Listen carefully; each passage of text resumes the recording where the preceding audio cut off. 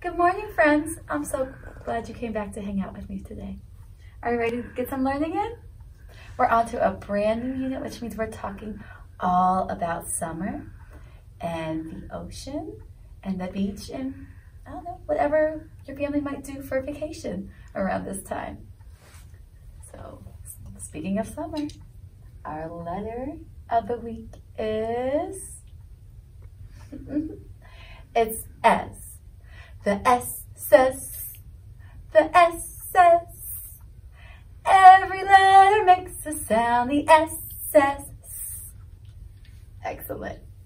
And this number right up here goes woo. It's a 6.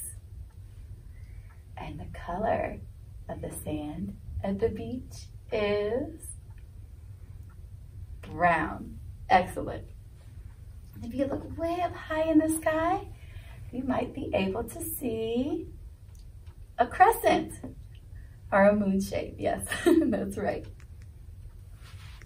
Days of the week, days of the week, days of the week, days of the week, days of the week. There's a Sunday and a Monday, a Tuesday and a Wednesday, a Thursday and a Friday, and then there's Saturday. Days of the week, days of the week, days of the week, days of the week, days of the week.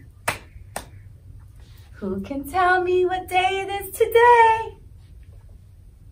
Did I hear you say Thursday? You guys are getting so good at this.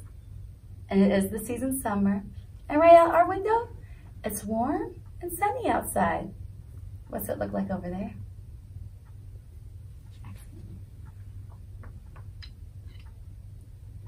We're going to read our book of today. It's going to be Fish is Fish by Leo Lionni.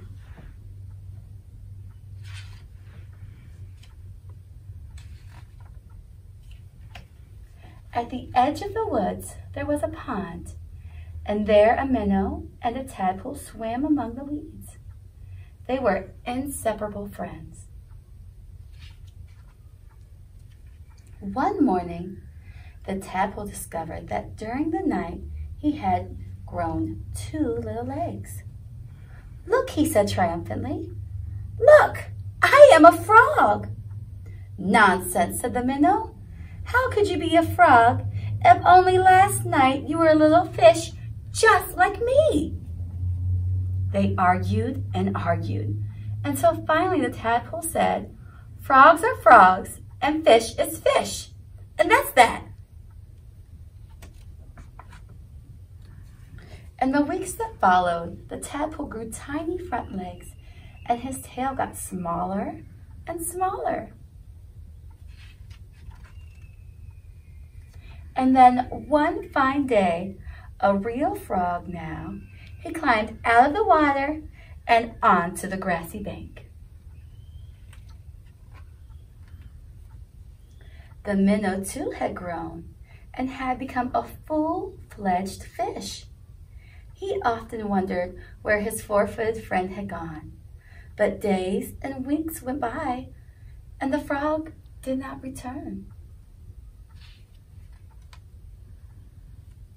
Then one day, with a happy splash that shook the weeds, the frog jumped into the pond. "Where have you been?" asked the fish excitedly. "I have been about the world, hopping here and there," said the frog, "and I have seen extraordinary things." "Like what?" asked the fish. "Birds," said Frog mysteriously. "Birds?"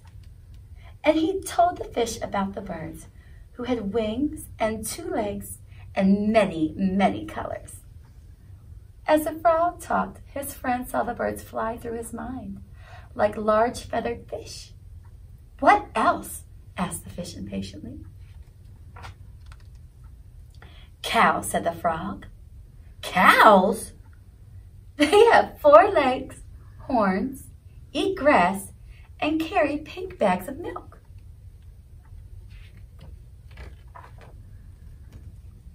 And people, said the frog, men, women, children. And he talked and talked until it was dark in the pond.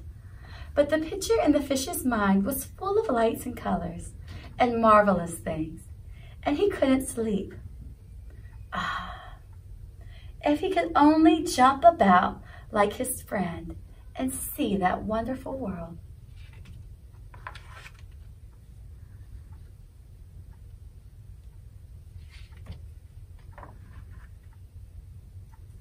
And so the days went by, and the frog had gone, and the fish just lay there dreaming about birds in flight, grazing cows, and those strange animals all dressed up that his friend called people.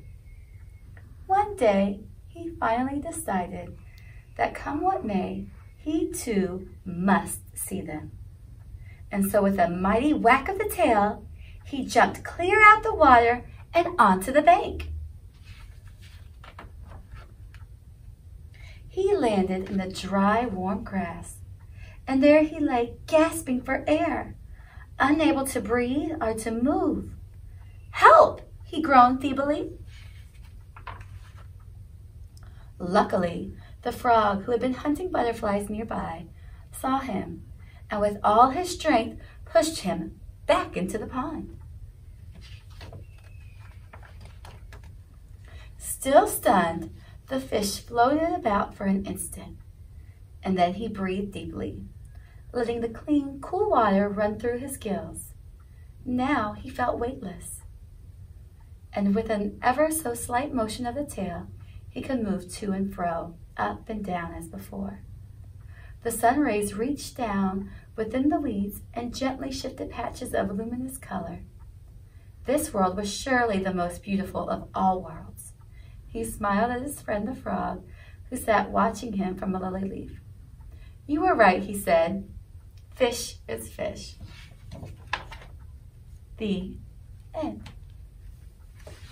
I would like to close today with one more song to learn. Are you guys ready? It's called "I'm a Little Fishy, I Can Swim." I'm a little fishy, watch me swim. Here is my tail and here are my fins. When I want to have fun with my friends, I wiggle my tail and dive right in. See you guys next time. Bye for now.